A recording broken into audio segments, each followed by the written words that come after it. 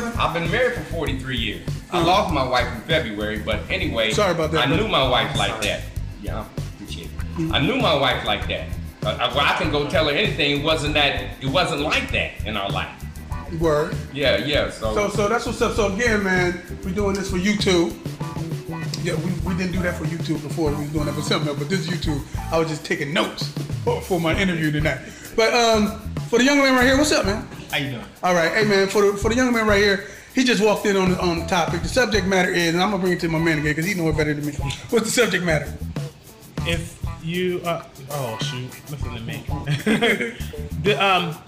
Basically, it's this the dish. Like, go ahead, John. I know you know it. Go for it. I don't know. Look at JT. I can't even think. The subject. That's all right. The subject matter is it okay to keep information away from your mate? Is it okay to keep information away from your mate because you fear how he or she is gonna react? What do you think, bro? First off, what's your name? Carlton. Brother Carlton, what do you think, man? I guess it all depends. I'm gonna regret saying this. It's gonna be used against me later. What do you think? Depends on the situation. As far as what you would tell the person or not? Yeah. Your mate, yeah. Now some of the scenarios with the gentleman we're saying here, yes. That's right. Something life-threatening, then you should tell.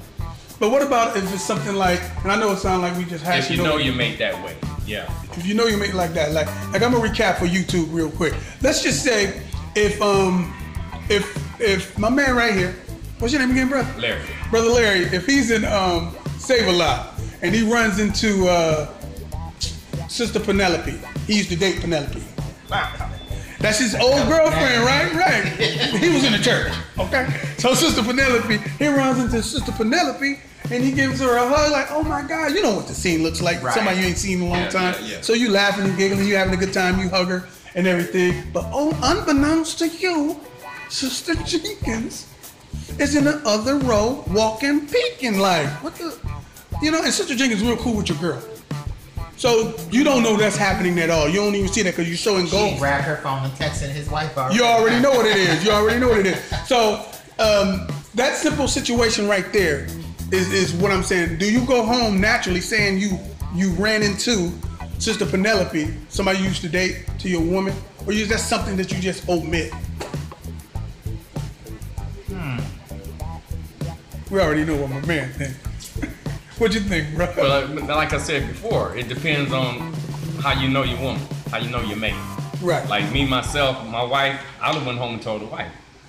Now, even if you didn't, we're assuming that Sister Penelope don't know, though.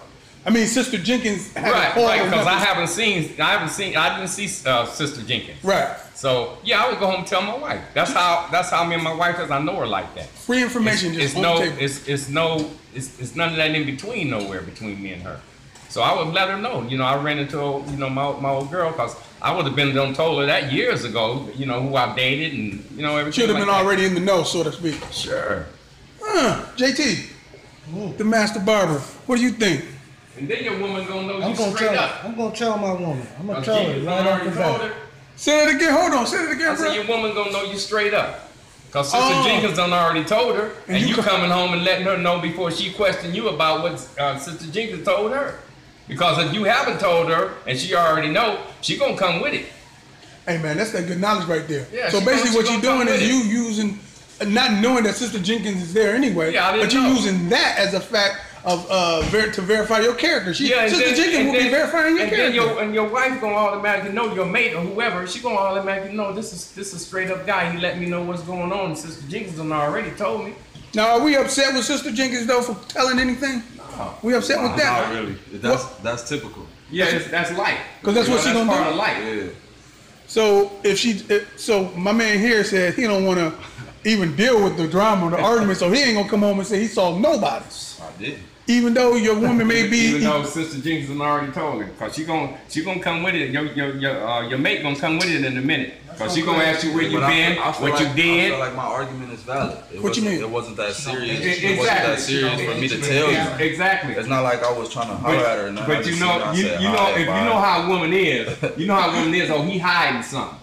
And other women are messy. And we That's don't know what how they gonna think, man. Well, he Sister hiding Jenkins something. presented it to Penelope. Right. Cause she gonna come at you cause Sister Jenkins done already told her. So she gonna wait for a minute after she asks you where you been, what you did, and stuff like that. Yeah. And then after a minute, she gonna come with it. So, but what if she don't know? Like my man said, he already forecast a blizzard, so he just don't want to be in the blizzard or have it. Right. That's Sister Jenkins gonna be like this. She's like, I saw. Right. At the same So you already you don't want to have no parts of the blizzard. So by you saying I'm gonna keep it at bay and not say nothing, you think you're doing your woman a favor? Is that basically what it is? Or you doing the relationship a favor? I'm doing myself a favor. Maybe I sound selfish. I don't want to argue.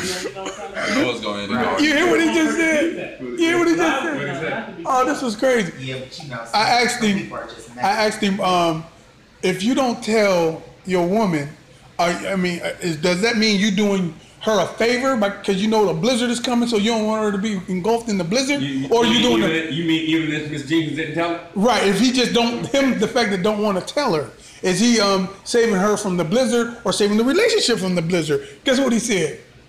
Right. He said, I'm gonna let him say it again. Saving myself.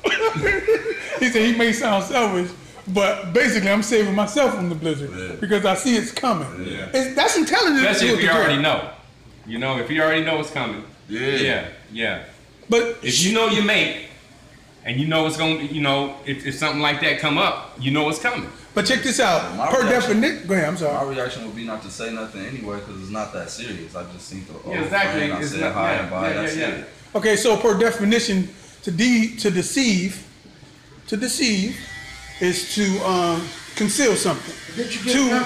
To lie is to have an omittance of the truth. To tell a lie is to omit the truth, right? So to omit something or to deceive something, you're lying. And per definition, you're lying. But she didn't ask me. No, well, I'm not. You're deceiving. Yes? Right, you deceive. So let me give you a metaphor to make it better for a little understanding for your planning. So if I come in the barbershop, I come in, and before I come in, what's your name, brother? I'm sorry. My name Ellis. Brother Ellis. Somebody say, hey man, is Brother Ellis in there? I say, I don't know, I ain't in there. And they say, well look, me and this gang of fools in this hoot ride got a whole bunch of guns and we're gonna kill Brother Ellis as soon as he come out. And I come in here, sit next to Brother Ellis, whip out YouTube and don't say nothing.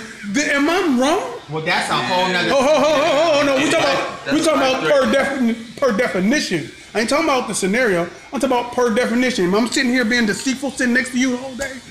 Yeah, I'm being deceitful. That's a fact. Per definition, I am deceiving you. And then you go out there and collect bullets all up in the chest cavity, and I had the information. You can save somebody's life,